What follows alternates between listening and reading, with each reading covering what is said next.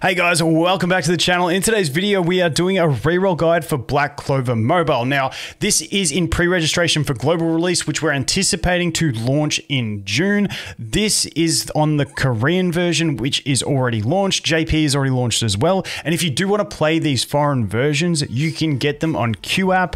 All you have to do is install QApp onto your Android or to your emulator, and then search for Black Clover Mobile or Rise of the Wizard King, however you want to search for it. And then I choose the Korean version because it gets everything a little bit earlier. Otherwise, you can play on the JP version if you know some Japanese. And that's what you're gonna do. Then you just install it. You might have to allow your device to install from unknown sources and stuff like that, because it is a third-party app, QApp. And then you're good to go. You can install it and you're good. Now, the one catch is you do have to have a VPN on for this game. So I've got my VPN sent to Seoul in South Korea, and that is working fine for me. Unfortunately, it seems some things in the game I can turn it off, but other things, like if it tries to process, it will just crash. So I just leave my VPN on permanently while I am playing the game. Now, with your VPN, you can have it on specifically on the emulator that you're playing it on, or you can have it on your PC. The other thing you can do is, sometimes what I do is I turn the VPN on my phone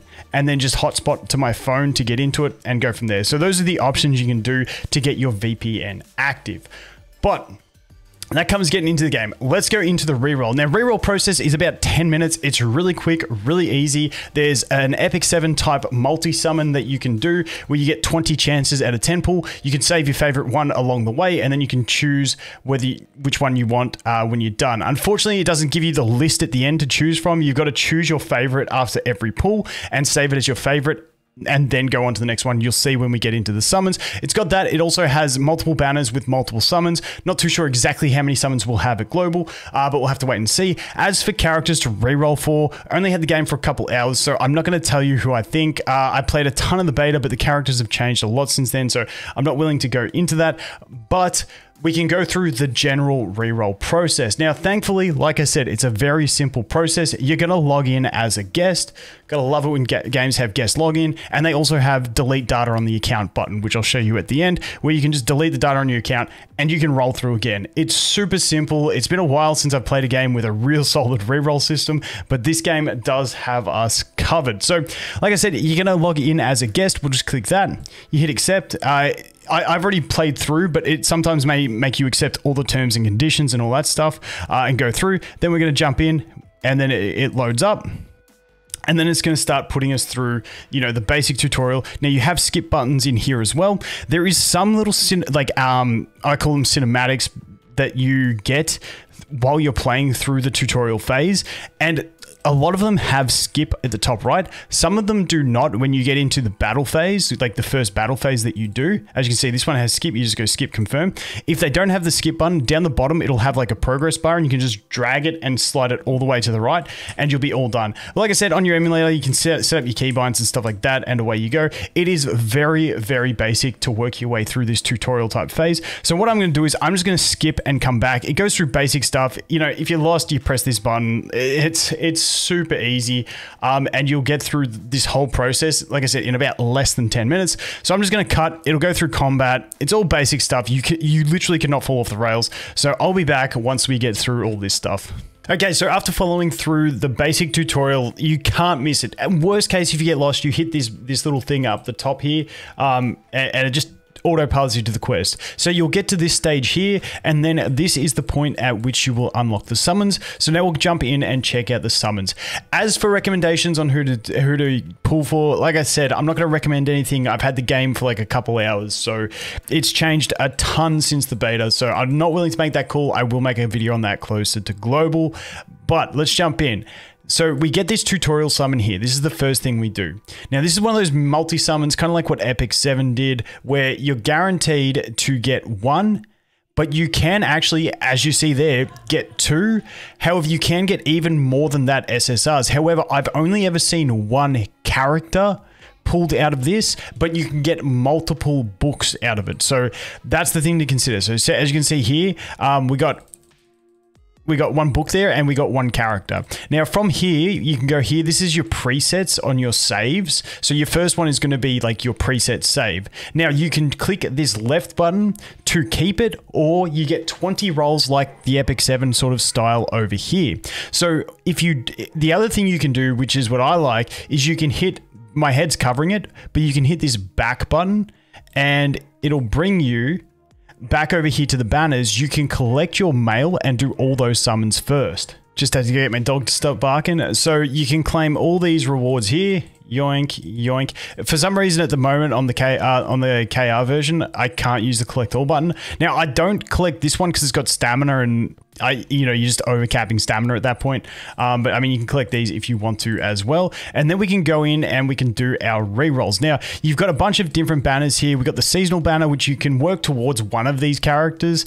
But you can go ahead and summon for one of those, or you can summon for this Yami, or you can summon for Fuegoleon. So completely up to you guys. I like the look of this. I'm just a Yami fan. I want to get both Yamis. So I'm just going to do this. Like I said, meta, it's a while off. It's way too early for anyone to make a call on that. So we go into this summon animation. You want him to open his eye and like make a winky sort of thing, because then you know you got one. Unfortunately, we didn't get one there. Do we get the rank up? We don't get the rank up. So that's a bad pull. Let's go again.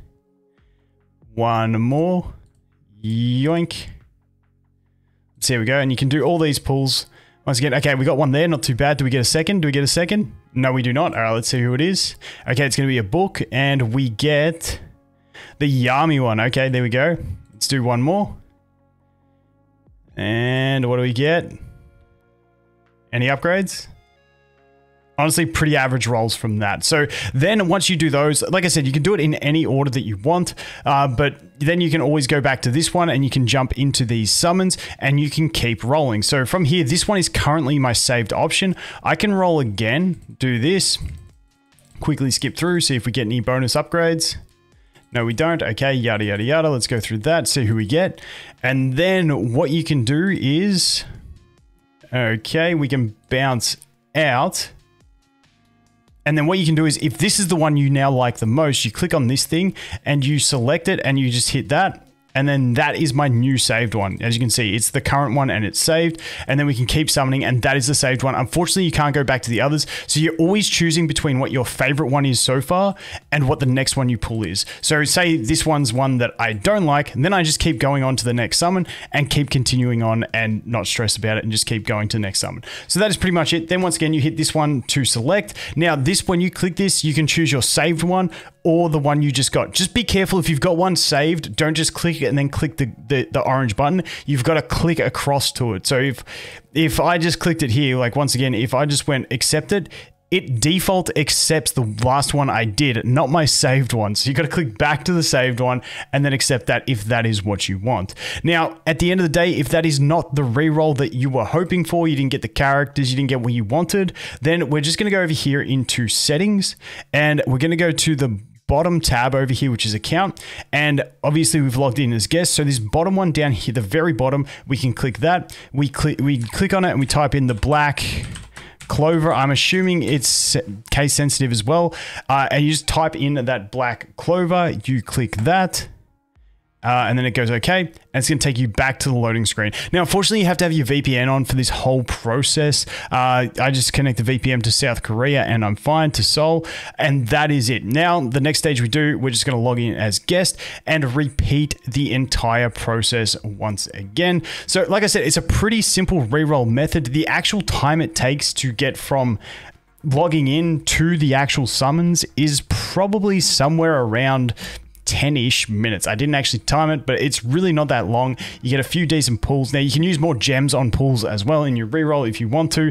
That was just for demonstration's sake. Obviously, we don't know with global exactly what rewards we'll have, how many pulls we'll get, but I will definitely update this for global and also talk about characters to pull when we get closer to global. Like I said, I have my thoughts so far. I played a ton of the beta, but like I said, everything has changed since then, and I've only had like 2 hours of looking at characters and reading skills. So it's just, I just feel like it's too early days ways to recommend characters to you guys. I just recommend pulling for the ones you like, and we'll figure it out as we go. After a week passes, once we work out a rough meta, then maybe you re-roll and play again. But at the moment, I'm just going to play through an account, try and learn as much as I can, and get ready for global launch, obviously. But that is going to be it for this one, guys. Thanks for watching. Hope you have an awesome day, and I look forward to seeing the next one. Cheers.